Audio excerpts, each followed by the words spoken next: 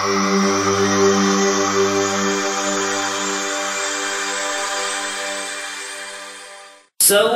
يمضي بنا مركب للوداع يستحث الخطى والدموع الشراع.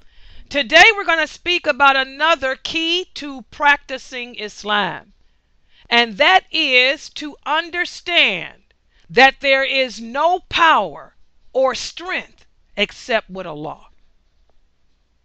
Everybody understand that? We all say this. We say all the time, there is no power or strength except with Allah. This is a dua that we make every day.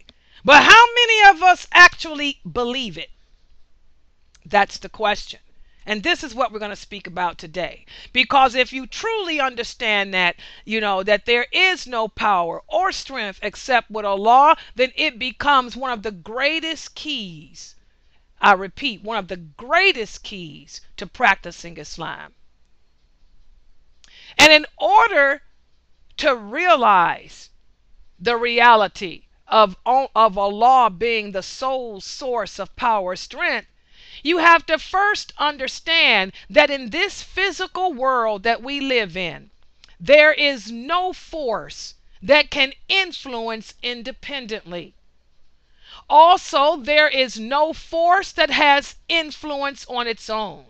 Instead, in order to influence others in this physical world, help is needed from another source. Let me give an example.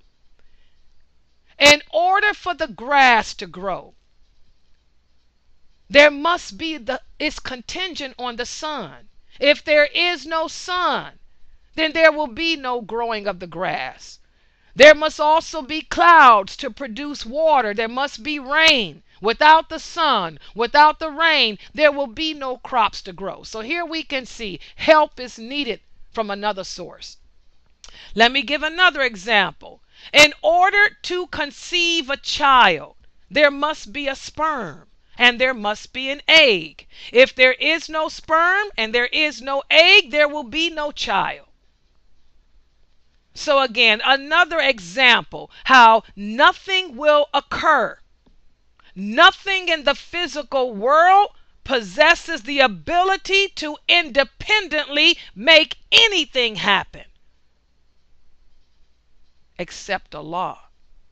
Allah is the only entity that can make things happen, and He doesn't need help from any other source. Does everybody understand that?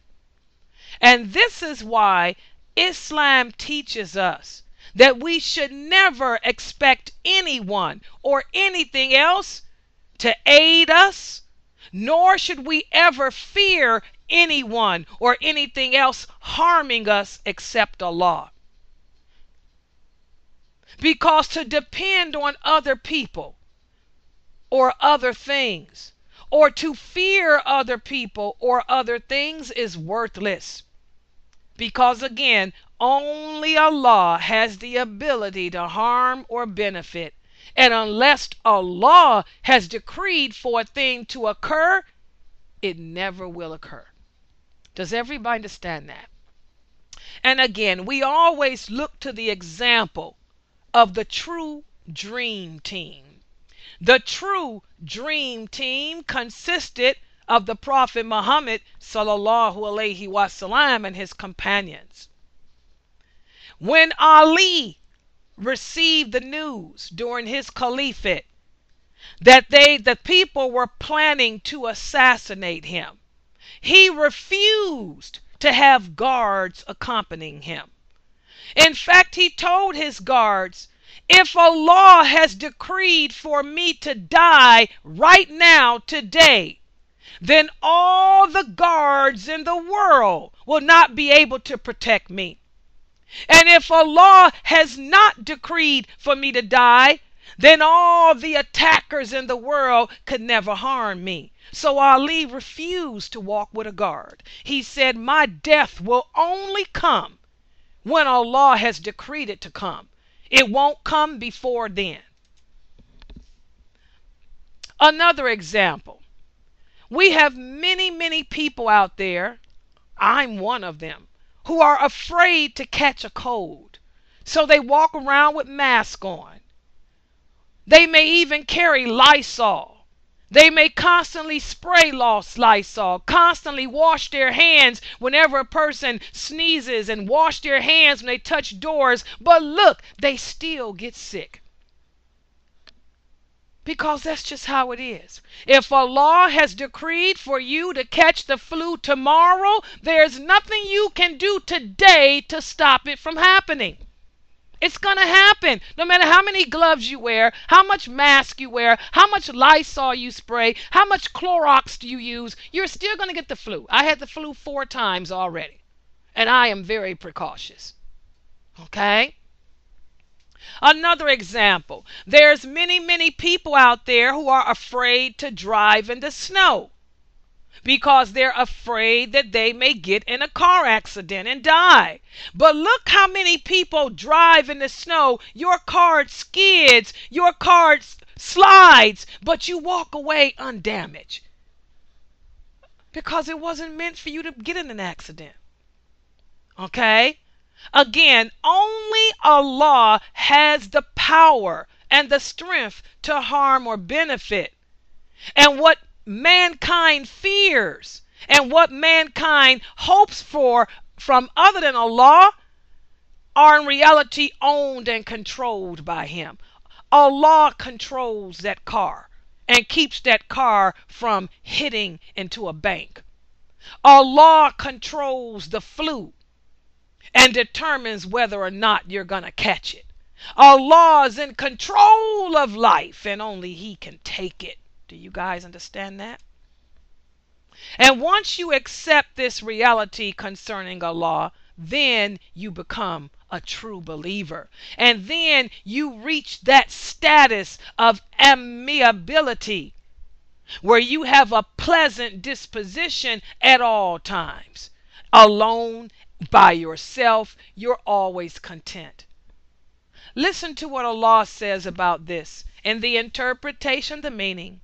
He says, say, nothing shall ever happen to us except what Allah has ordained for us. He is our Lord. He is our helper and protector. And in Allah, let the believers put their trust. Also, Allah says in the interpretation of the meaning, to whomsoever amongst you who wills to walk the straight path, and you will not unless Allah wills it for you. He is the Lord of all mankind and jinn. What we talked about today. No matter how you may desire to want to walk upon the truth, unless Allah has decreed that for you, it's not going to happen. That's why only Allah makes Muslims, guys. You can sit there and talk about Islam to your family all you want to, but unless Allah has decreed for them to embrace this way of life, they'll still die kafirs. Like what the Prophet experienced with his uncle Abu Talib. In fact, listen to what the Prophet sallallahu alaihi wasallam said in regards to this. He said, when Allah decrees that a person is to die in a certain land, He creates a need for him to go there. Subhanallah. Only Allah knows where we're going to die. If Allah has written for you to die in Australia, something will happen in your life that will cause you to have to go to Australia, and you will meet your death there when Allah has decreed for it to happen. Also, the Prophet sallallahu alaihi wasallam told us in another authentic hadith, Allah has appointed an angel in the womb. And the angel says, "O Allah, a drop of semen. O Allah, now it's a clot of blood. O Allah, now it has grown to become a piece of flesh. And then if Allah wishes to complete the child's creation, the angel will say, "Oh Allah, is it a male or a female? Oh Allah, will it be blessed in a religion or will it be damned? Oh Allah, how will he or she earn her living? Oh Allah, how long will they live?" The angel writes all this down while you are still in the womb of your mother. So thus everything about us, how we'll live our lives, how we'll die, whatever sicknesses we will contract in life, all of this is written before we are even born. And there's nothing you can do to change it, guys. There's nothing anyone or anything can do to alter what Allah has written for you. Also, we have another hadith. Whereas once a desert Arab came to the Prophet and he said, "O Prophet of Allah, teach me something. Teach me some words that I can say for my betterment." And the Prophet told him, "Say this. Say that there is none worthy of worship but Allah, who has no partner. And he is the great, the most great.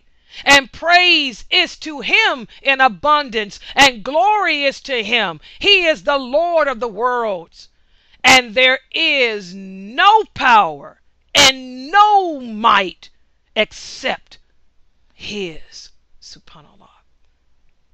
So here we can see the Prophet gave the advice that this is the best thing to say, that there is no one worthy of worship but Allah, and there is no power and might other than his.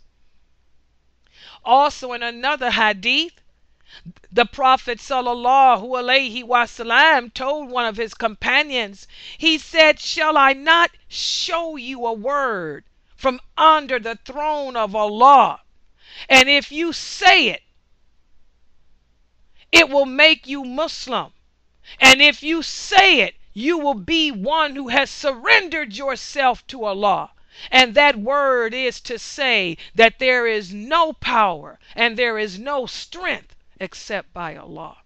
Subhanallah. Why?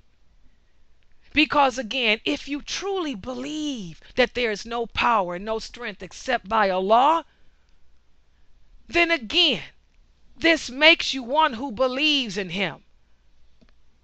Because such a person who understands this can live Islam, because they know that there is no one in life that can harm or benefit him other than Allah. This is a person who lives his life depending solely on Allah.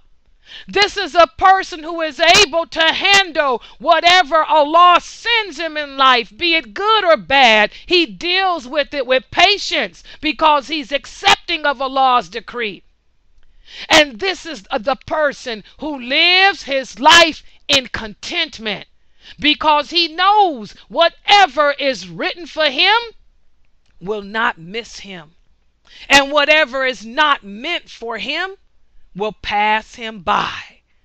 All because only Allah has the strength. سوف يمضي بنا مركب